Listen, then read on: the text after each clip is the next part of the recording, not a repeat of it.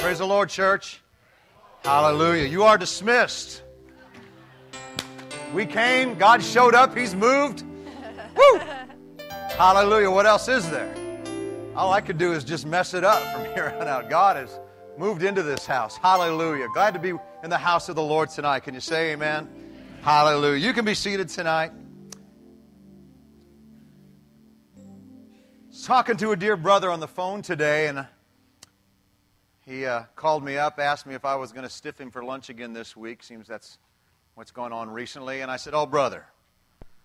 Started singing the blues. It was like, nobody knows the trouble I've seen. I said, "Let me tell you what my day is like, brother.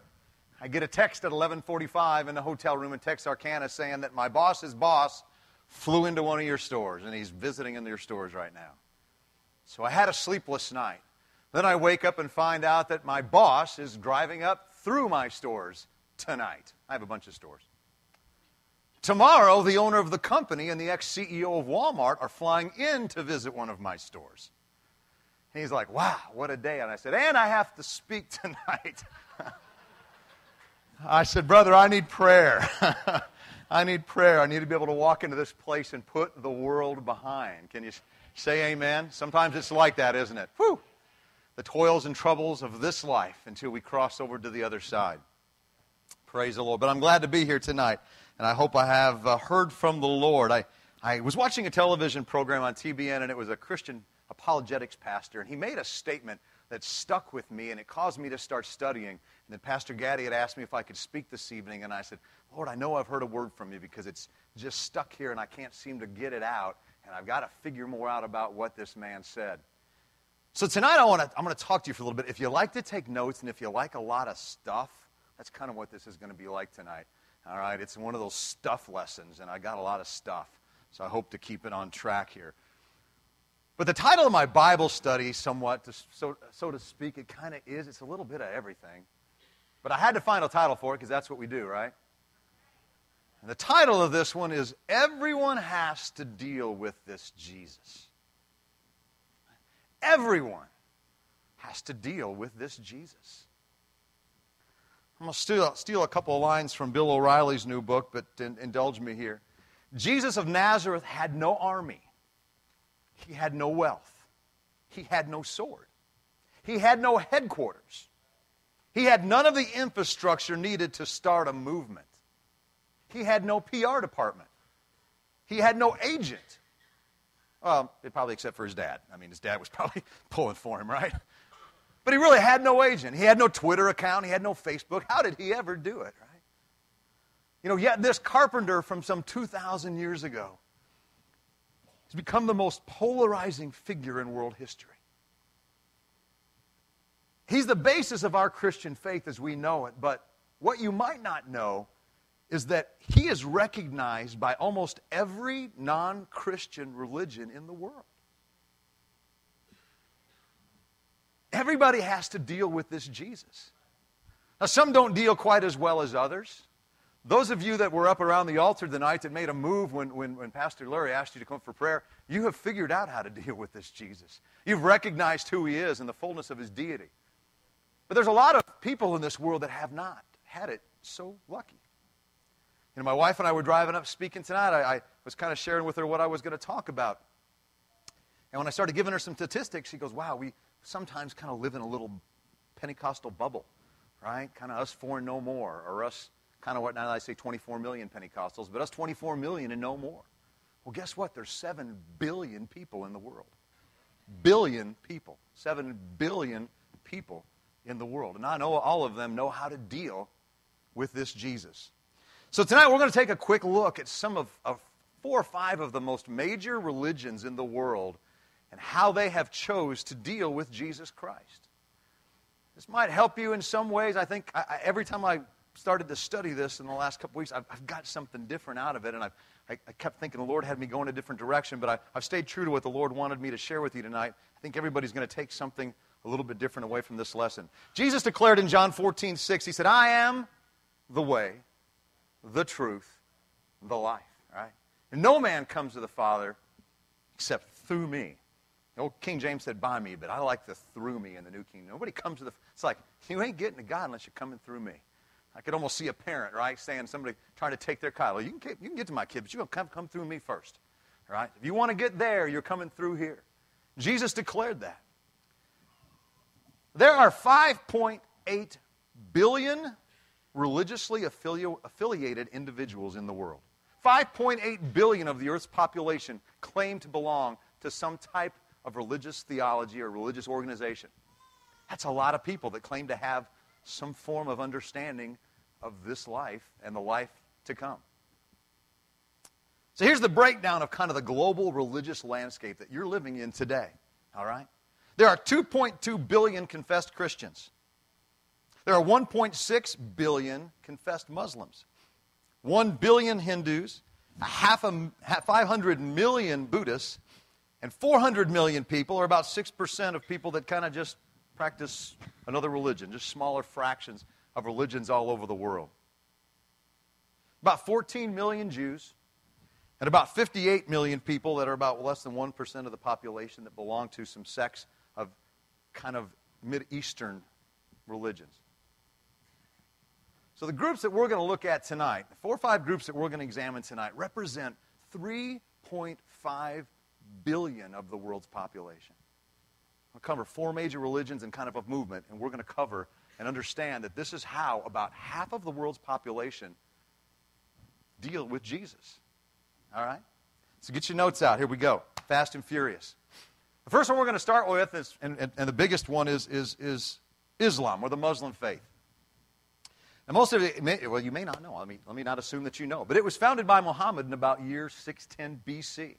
All right? And just to encapsulate what happened, Muhammad claims to have had a visitation from the angel Gabriel, who said that all of the idol worship that was going on in Mecca at the time was wrong, and that there was only one God.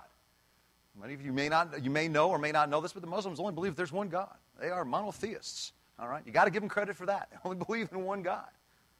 But so Muhammad took this revelation that he had. He went down and started preaching this new philosophy that he had, that all of the idols that they had created were wrong, and there was only one true God, and his name was revealed to him to be Allah. Right? Now, when Muhammad went down into some of the temples after he started practicing his faith, he recognized that the people hadn't built all of these statues and all of these gods. And the story goes that he actually went into the shrines and destroyed all of the images of all of the idols, except one, which happened to be a statue of Mary and the baby Jesus. Muhammad believed that he was a great man of God. He believed that Jesus Christ was a great prophet. And he believed in a lot of the things that the Jewish and Christian faith had taught up to that time.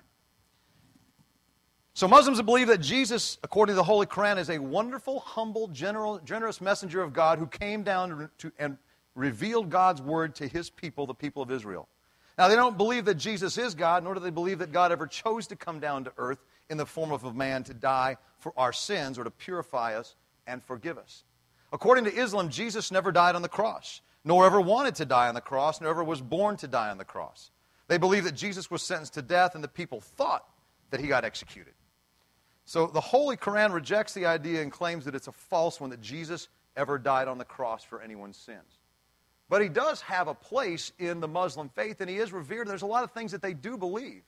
And I think, as I thought about this, I don't know how many of you had an opportunity to witness to a Muslim lately, but guess what? There's 1.6 billion of them out there. There's a lot of people that need to know how to deal with Jesus Christ.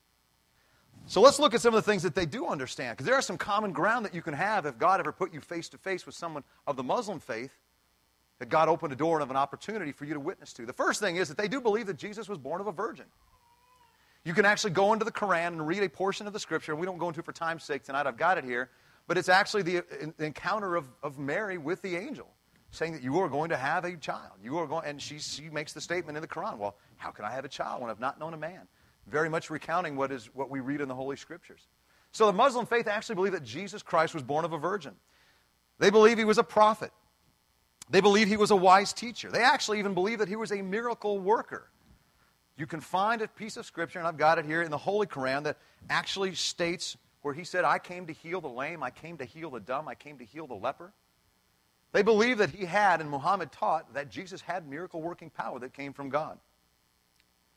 They believed that he should be held in very high regard. They believed that Jesus actually ascended to heaven in a bodily form. If you've ever studied the Islam faith, you read that later in Prophet Muhammad's life, he actually, some say it happened in a bodily form, some say it was more of a spiritual journey or a spiritual vision, but that he mounted an animal in Mecca and instantly was translated 600 miles to Jerusalem to the Holy Mount, or the Temple Mount, which causes a lot of the turmoil in Israel right now, because that's one of the Muslim faith's three most holiest sites. Because they believe that from that place, then Muhammad ascended up into heaven, had a good conversation with God. While he was there going through the levels of heaven, he actually saw Jesus, one of the prophets up there with Moses and Abraham and some of the others. So they believe that Jesus was quite revered. They believe he was a prophet. They believe he was a wise man. They believe that he was born of a virgin. They believe that he actually performed miracles. They believe that he ascended into heaven, and they even believe that he's going to return again. But the difference between what we understand through the Holy Scriptures and what they understand is that Jesus is actually going to come back to correct you and I for being wrong. All right? So when he comes back to earth, he's going to say, hey, all of you Christians that were worshiping me as the one true God, you all got it wrong. I'm not a God. I was just a prophet. You should have been worshiping Allah, and you all need to repent. That's what they believe. But there's a lot of similarities. You can see where Muhammad brought a lot of the Christian faith into his philosophy when he started this religion about 1,400 years ago. So I started to title this message that everybody wants a piece of Jesus, because it seemed like the more I studied, it looked like, well, this faith just wanted to take this portion of what they understood about Christ. And this faith over here, when they formed their religion, just wanted to take these 2 or 3 pieces about Christ and put it in. Because, the one thing that they can't do is they can't seem to get away from dealing with him. They've got to find a place somewhere in their reality to put Jesus Christ, because they just can't discount him. There's too much there when they study who he was and what he did. No matter what part of him they choose to receive, they can't push him completely out of the picture. Isn't that cool? I thought that was kind of cool when I started studying this. I thought, wow, I actually didn't realize, even though I'd studied this a lot, that they really believed all of these things.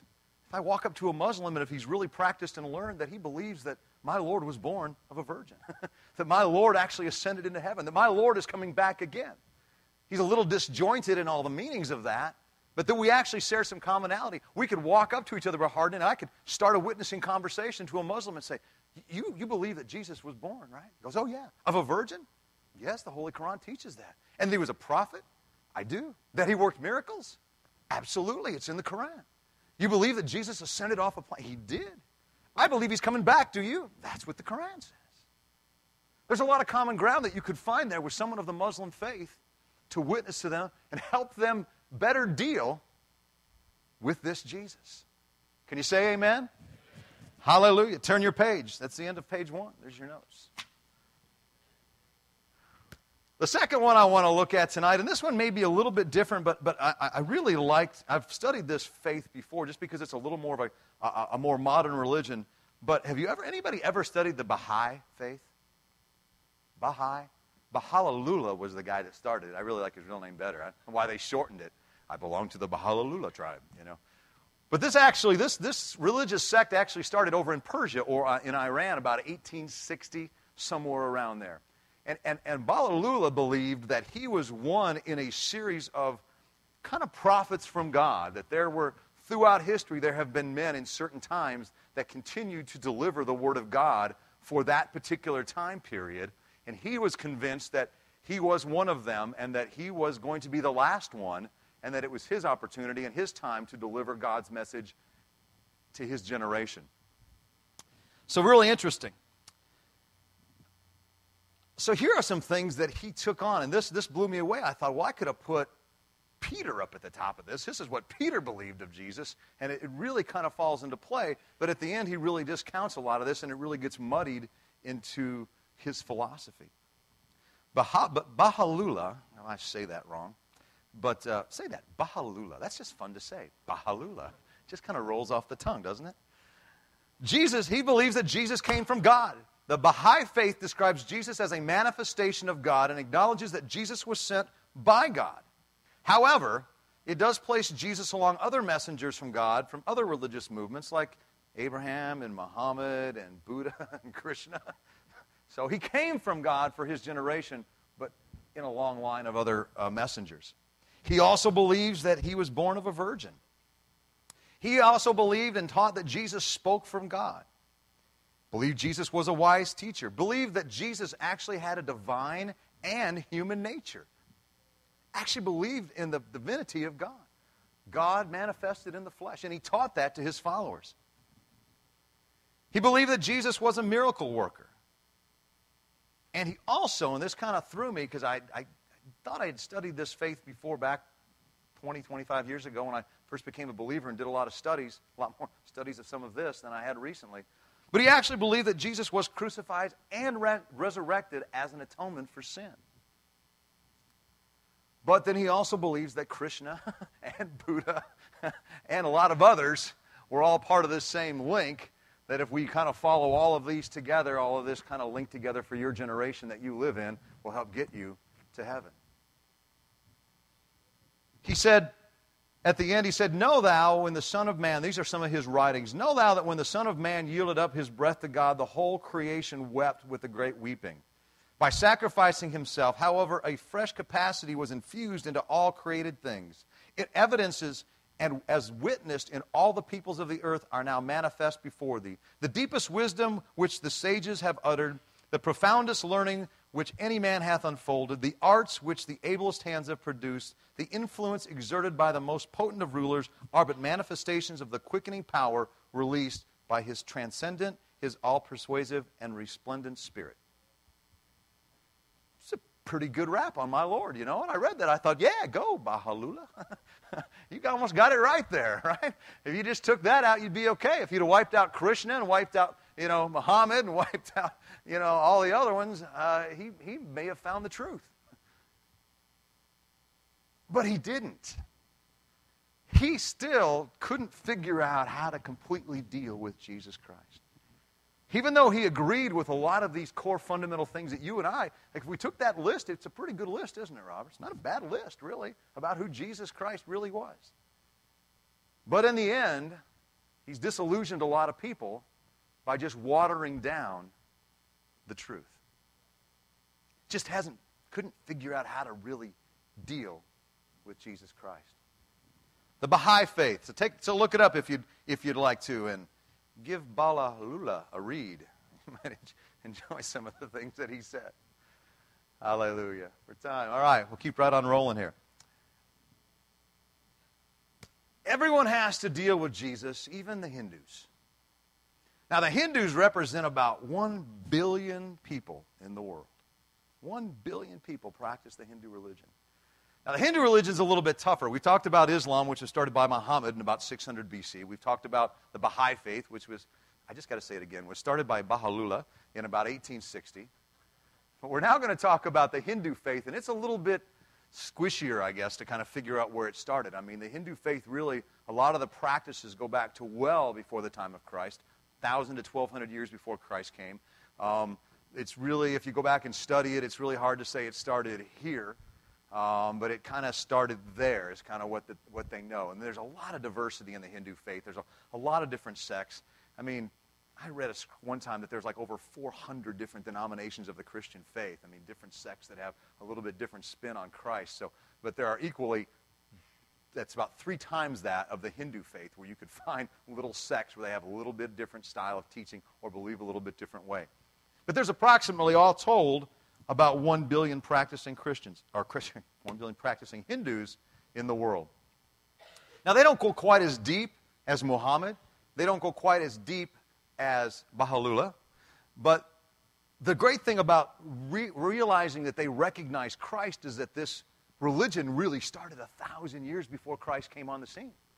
So they had a pretty good long while to kind of get their faith going and get their beliefs kind of set up. And then all of a sudden along comes this man named Jesus from Nazareth, a carpenter, born in Bethlehem. And by the time he's done, the Hindu faith has to look, they're looking at him, and going, how do we deal with this guy? I mean, there's too much good there, because if you study the Hindu faith and realizing that a lot of their views on kind of reaching a great, what's the word I'm looking for here, to kind of reach an elevated state, or kind of a state of enlightenment, it's really kind of what you do, what you say, who you become. Not really what you are, what you started, but if you can become a great teacher, a great philosopher, be wise, live a great life, inspire others by great moral teachings, you can aspire to actually become a Hindu saint. And that's kind of the way they look at Jesus. They looked at his life. They looked at this man that came on the scene. They studied all of the scriptures and all of the writings, and they said, well, he was a good man. He was a righteous man. And what he taught and what he said really was about love and peace and joy. He did a lot of good. He had a bunch of people follow him, and they spread that message of hope and love throughout the world, and a lot of people followed him. So he's a pretty good guy. We'll hook him up and make him a saint. So Jesus comes on the scene, and the Hindus have to find out a way to deal with him. So you know what they do? They make him a saint. Saint Jesus with a red dot right in the middle of his forehead. I'm sorry, now you're scarred for life, right? All of those pictures in your mind, you'll see Jesus with a little red dot.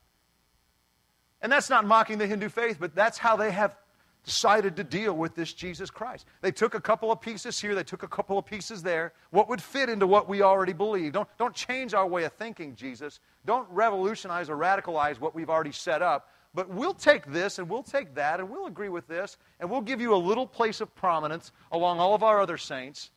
Says, I don't know, maybe not to offend, or maybe just to make ourselves feel good, or maybe that we can interact with the Christian faith and go, no, we like your Jesus. He was a good guy. Liked what he said, liked what he did, liked what he wrote, liked all the stories. Gave him a place of prominence. Let's just all move on. But obviously, if you walk into someone now, if you meet somebody of the Hindu faith, you have to be able to understand how they look at our Savior, right? You have to be able to recognize what they've done with this Jesus of Nazareth, and how they have dissected his ministry, how they dissected his message, played it so that it would fit into their own little world. Bring them into a church house like tonight. Bring them into the first 15 minutes of an apostolic service. They may take Jesus off the shelf with everybody else and put him up a little bit higher. Hey, because none of the other Hindu saints are letting me feel what I feel in this temple that worships this Hindu saint Jesus in a little bit more radical way than we do. Understanding what they know, understanding how they deal with Jesus, not only can help you witness to him, I think it helps me understand. One thing Brother Hart and I did in the last 3 weeks of studying this message is I've learned a little bit more about my God. I read some scriptures in the last few weeks as I was studying this, and they became a little more precious to me. I was starting to read the words of Jesus, especially in the book of John, where he really talked about believing in me is the way to everlasting life. And I'm thinking, well, the Hindus are looking for enlightenment. Boy, if they just read the teachings a little bit deeper, if they just search a little bit more, if they would just let the Word of God reveal itself to them, they might put aside all these other saints and all these other practices and recognize that the words that Jesus was giving them would allow them to reach the state that they're looking for, right? Everyone has to deal with this Jesus. Just how they do it kind of puts the kibosh on what they're going to get in the end, right? Buddhism. While Buddhism is based primarily on the teaching of Siddhartha Gautama, I'm not going to say that one again, all right? He's a spiritual leader that lived about 563 to 483 BC, and he is reverently known, as most of us would know him, as the Buddha, all right?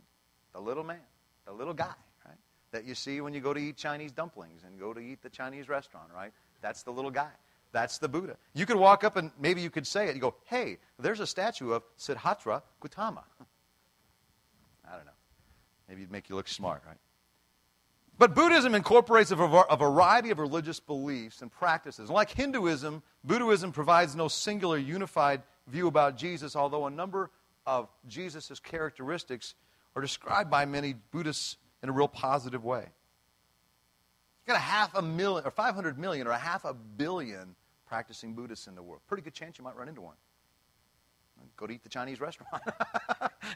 you may find a Buddhist there. All right? You don't ever know. But here are a couple of things that they believe about Jesus. They believe that Jesus was an enlightened man. All right? Most Buddhists acknowledge and respect the fact that Jesus lived a self-sacrificial life, and he had compassion on those who were in spiritual need. This kind of compassion is seen by Buddhists to be the key to happiness and enlightenment. For this reason, many Buddhists refer to Jesus Christ as an enlightened man. They also confess that he was a very wise teacher. Most Buddhists also respect the teaching of Jesus to a very high degree, especially Jesus' teaching related to loving one another's neighbors and the need to demonstrate kindness and forgiveness. His teaching related to compassion, for example, impressed the Dalai Lama extremely. Jesus is seen as someone who possessed the correct perspective of life, and his teachings help others to embrace truths. Some Buddhists, including the 14th Dalai Lama, and I just threw this one in there because it's good, even recognize Jesus as I can't say this word, Bodhisattva. I'll spell it now. You can look at my notes later if you'd like. But it's one who dedicates his life sacrificially to the service or the betterment of others. They believe that Jesus was actually a holy man. The current Dalai Lama describes Jesus as a holy man, and in fact, the Dalai Lama does not typically elevate Buddha to a greater status than Jesus when discussing the two figures.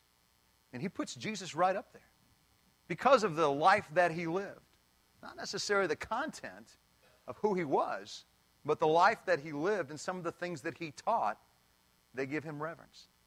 So the Buddhists have even had to find a way to deal with this Jesus. They've had to look at this great man who had great teaching and had great wisdom, and they had to find a place in what they already believed was the right way and put him somewhere because they can't just discard him. You can't live in this world and not have to deal with Jesus. Right? What does the Bible say? You know, you're going to serve him here or you're going to kneel up there. But one of these days, you're going to bow before him. And you're going to confess who he is. Whether you want to call him a Hindu saint, whether you want to call him an enlightened one, whether you want to call him a holy man, whether you want to believe all the things he did but put him in line with all the other prophets, whether you want to believe that he was a successionary prophet from God giving a word for a particular time and a particular generation, you're going to have to deal with the truth of who Jesus Christ is, either here or over there.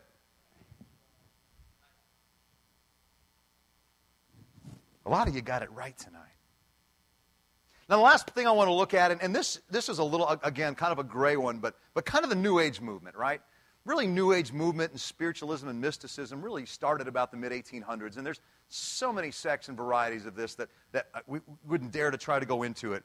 But it's worth noting, because if you walk into a bookstore now and go to the New Age section, it's pretty vast. I think it was my wife even said that they were there. They at the bookstore and they were looking for, I don't know, Bible, or they were doing something. They were over in that department. She's like, wow, this New Age movement, you pull it out and it's got everything. You know, it's mysticism and it's astrology and it's witchcraft. Just basically anything you want that's anti-God, they call it New Age, right? And just stick it over there in a section in Barnes & Noble. And you can go over there and just enlighten yourself to the ends of the earth with all kinds of silly stuff. But the New Age movement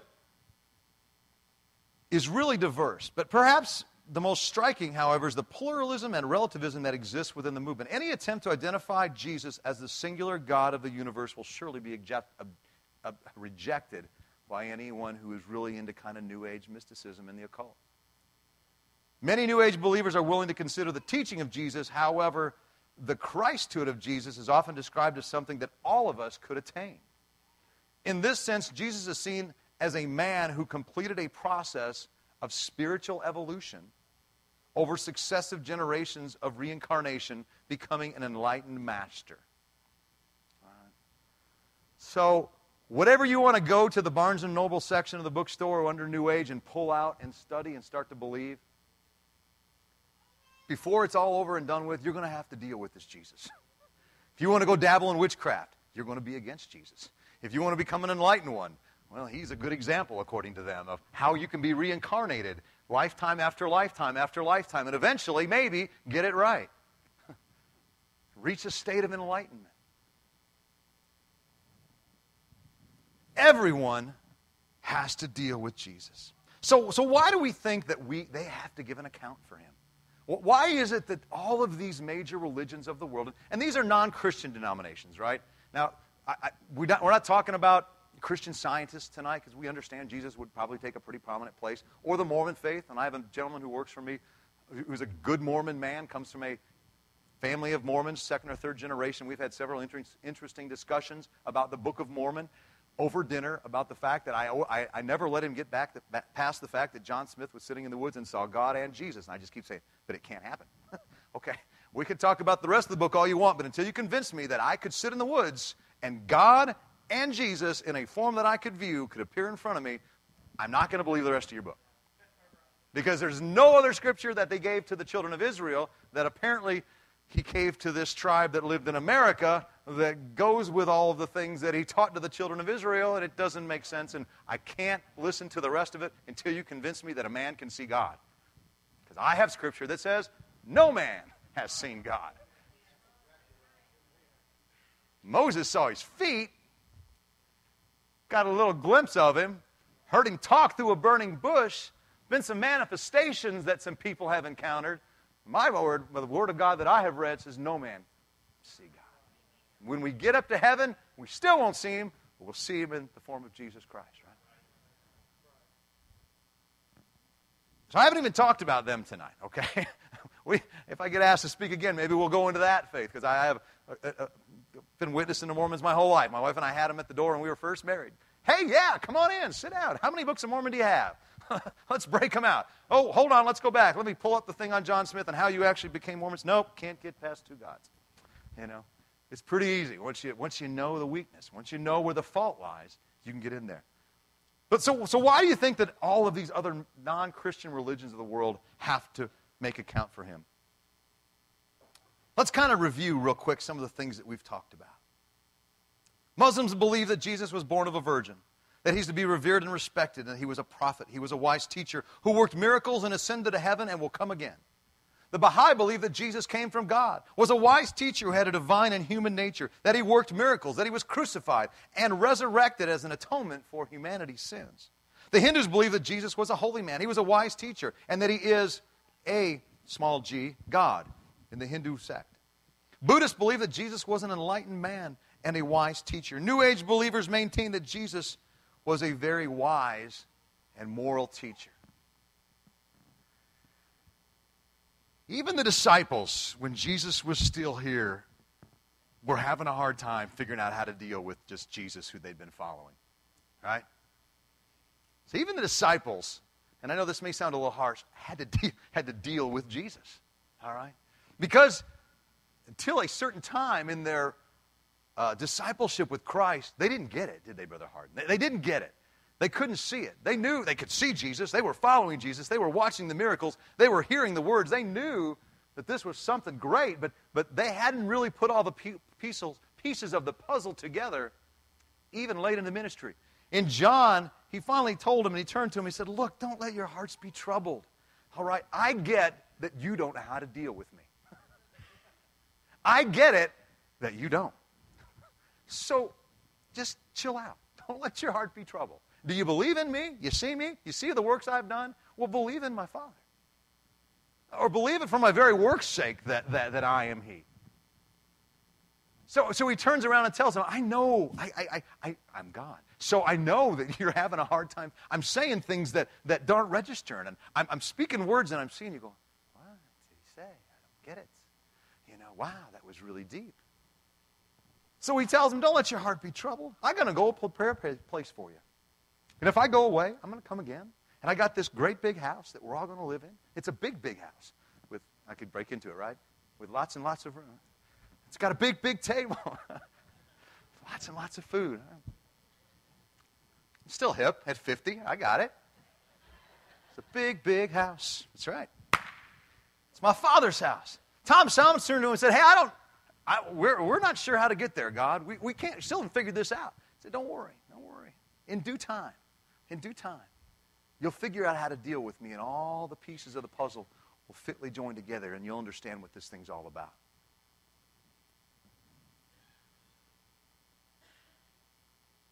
John 3:16. If you'll throw some scriptures up there for me, brother, because I didn't even write them down. I just wrote the things down. But let's listen to what Jesus said when he talked to him. He said, for God so loved the world, right, that he gave his only begotten Son, that whosoever believes in him should not perish but have everlasting life. Next scripture. Throw them up there. Rapid fire. Keep them rolling. Next one. He who believes in the Son has everlasting life, and he that does not believe in the Son shall not see life, but the wrath of God abides on him. Keep going. John was writing them down. He was on a roll talking about eternity. But whoever drinks of the water that I shall give him will never thirst. But the water that I shall give him will become in him a fountain of water springing up into eternal life. Keep going. Another verse in John. Most assuredly I say to you, he who hears my word and believes in him who sent me has everlasting life. Hallelujah. And shall not come into judgment, but has passed from death into life. Go on. John was on a roll here. And this is the will of him who has sent me, that everyone who sees the Son and believes in him may have everlasting life, and I will raise him up in the last day. Keep going. There's a few more. John 6:47. Most assuredly, Jesus said, I say to you, that he that believes in me has everlasting. Jesus was on a roll here right now, wasn't he? He was trying to get these guys to understand, this is who I am. If you believe in me, and if you'll figure out how to deal with me, there's some promises that I can give you. He has everlasting life. Next scripture. Do not labor for the food which perishes, but for the food which endures to everlasting life, which the Son of Man will give you, because God the Father has set his seal upon him. Jesus was trying to get his disciples to understand, look at who I am. Figure out how to deal with me. Put this all into perspective, and if you'll accept it, and if you'll live it, everlasting life is yours. There's a few more down here. Keep going. John 6:27. Is that the one I just hit? John 12:50 says, and I know that his command is everlasting life. Therefore, whatever I speak, just as the Father has told me, so I speak. Hey, I'm telling you the truth. The words I'm speaking came from my Father, my PR agent, the guy who's looking over me, the guy that's got this thing all set up. John 18:35, when Jesus was standing in front of Pilate. Pilate turns to him and says, thine own nation and chief priests have delivered thee unto me. Because why? They don't know how to deal with you. You have perplexed them for 3.5 years. They don't know what else to do to you. They have given you to me. Jesus answered, my kingdom is not of this world. If my kingdom were of this world, then my servants would fight, that I should not be delivered to the Jews. But now is my kingdom not from hence. Pilate said to him, well, art thou a king then? Jesus said, thou sayest that I am a king. To this end I was born, and for this cause I came into the world, that I should bear witness unto the truth, and that everyone that is of truth hears my voice. Hallelujah. Man, look at that, 8:02. That's pretty good. I wasn't even watching the clock. If you've not figured out how to deal with this Jesus Christ, if you've practiced the Hindu faith, if you're a Buddhist here tonight, if you're a Hindu here tonight, if you're a Muslim here tonight, if you're practicing New Age mysticism tonight, I would challenge you to look at the one man that every religion has had to deal with. That's Jesus Christ. I would challenge you to take a hard look at his teachings. I'd challenge you to find a minister of the gospel within this congregation and say, I'd like to know more about how to deal with this man called Jesus Christ. Because no matter what I do, no matter what I've searched for, I keep coming back to him. And I can't get away from it. And I don't know how to deal with it. And I need peace. How many have dealt with Christ? How many figured out this Jesus and have figured out how to deal with him? How many have received him as your Savior? Aren't you glad that there was a time, hallelujah, that in your life you had a revelation of who this Jesus truly was, and that you decided to let him deal with you? Hallelujah. Appreciate you tonight. Hope you've enjoyed the word of the Lord. Brother Larry, if you'd stand to your feet this evening. God bless you tonight.